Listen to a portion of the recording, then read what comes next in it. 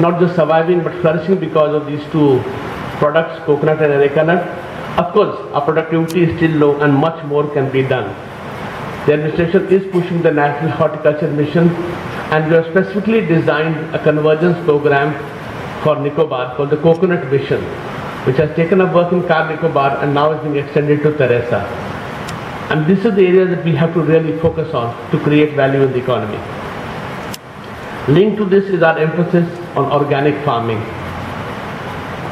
Organic farming is not just good for the environment or to get marks from environmentalists. It's good for our health, and it's also good for the farmer, since an organic produce has much higher value in the market than other produce.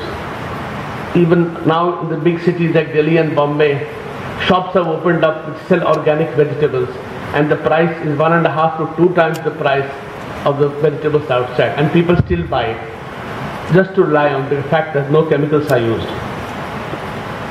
Our coconut in Nicobar is completely organic. In fact, as an expert told me, the highest rating of organic farming is jungle, which means it has never been touched. The Nicobar coconut qualifies for that. So we have, in that sense, as I said, tremendous hidden resources.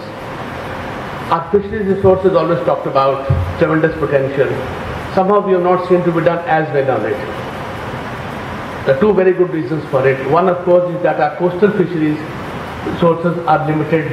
Our main resources are deep sea fishing, which requires tremendous capital and technology. So that is holding it back. Now with the tuna mission and other activities, it is possible to suddenly make a quantum jump in the field of fisheries.